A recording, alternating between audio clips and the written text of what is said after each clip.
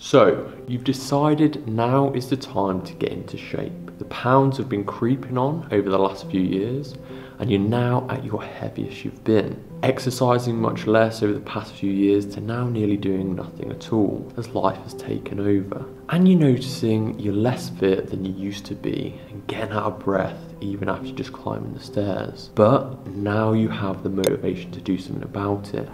But you're not sure where to start. You notice a lot of people running, and that seems like the best option, as you don't know what else to do. And when you get a bit fitter, you may look to join the gym. But stop. This is actually not the best option or best place to start. If this is your situation, running is probably the worst starting point as an exercise choice. And in this video, we're going to explain why, along with what other main things will contribute to getting into shape, and what else you can do as a great starting point to then get you into running, if that's what you want to do. Because a lot of times, people don't even want to get into running, they're just not sure what else to do. And there are definitely many other options to running if wanting to get into shape. So the reason that running can be bad as an initial exercise program when looking to lose weight is because when you're in that place we've just mentioned, you'll be carrying more weight than you're used to, hence why wanting to lose it, together with a background of inactivity, which has helped contribute to that weight gain. This inactivity would have led to deconditioning, so weaker muscles, and this would mean less stability around joints. So imagine now if you're starting running with more weight than you're used to carrying through less stable joints, it will really increase the likelihood of injury, which will then derail your journey, affect motivation, and make weight loss harder.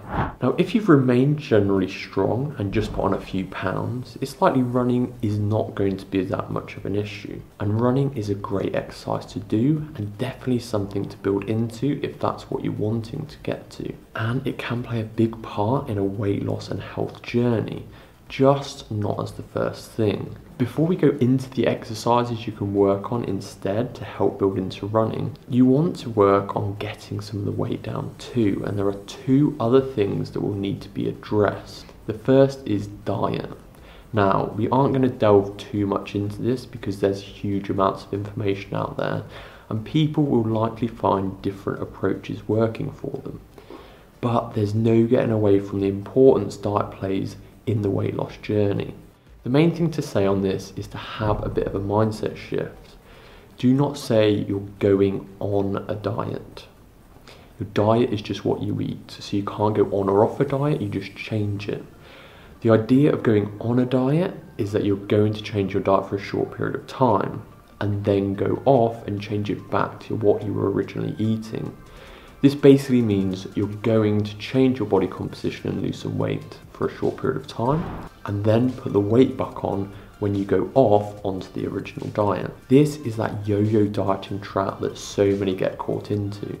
The mindset shift you want to have is that you're changing your diet for good, long term, and seeing the weight loss journey more of a year period rather than just a few weeks or a couple of months. This would also be a much healthier way of doing it long term than that crash dieting.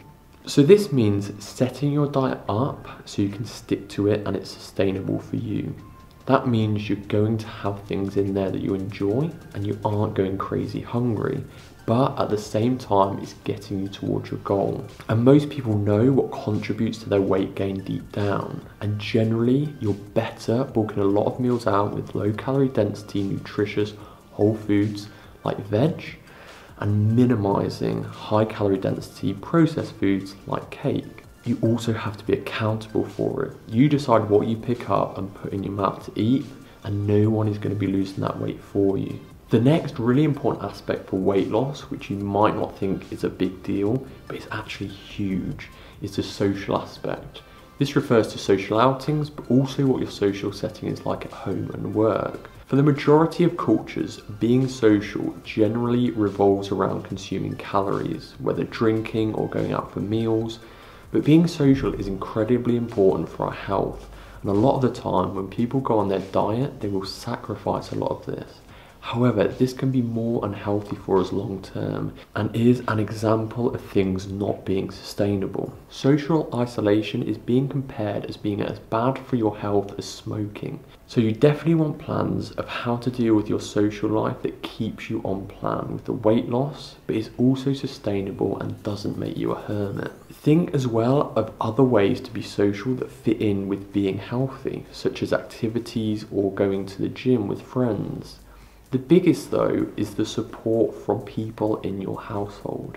If they are eating really unhealthy, it's going to be way too hard to stick to healthier habits. Similarly, if people are bringing cakes into work every week, either factor that into a plan or find a way to minimise your intake.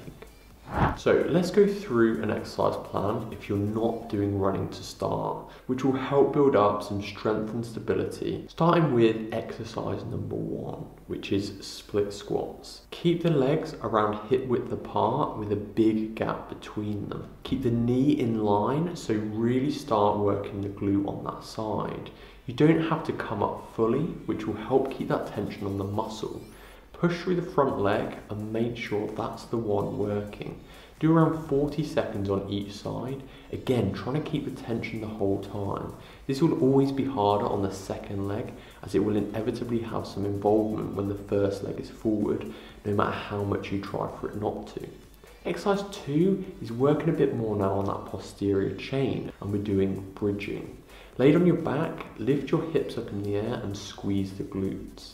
Lift the toes up so the heels are on the floor and push through them.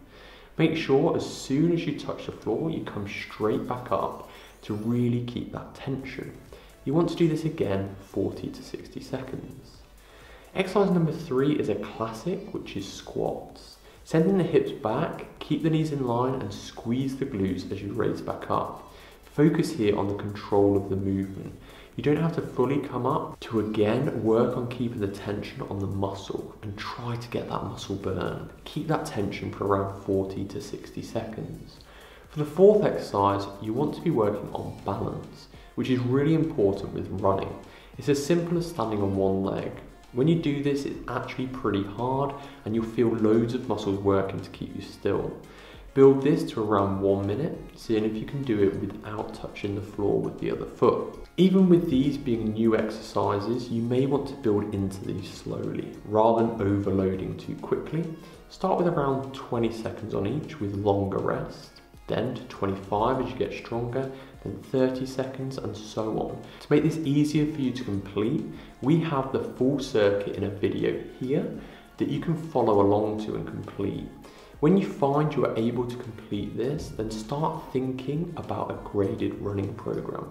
Start off slow and gradual, build up, and try and find a friend you can do it with to start incorporating that social aspect as well.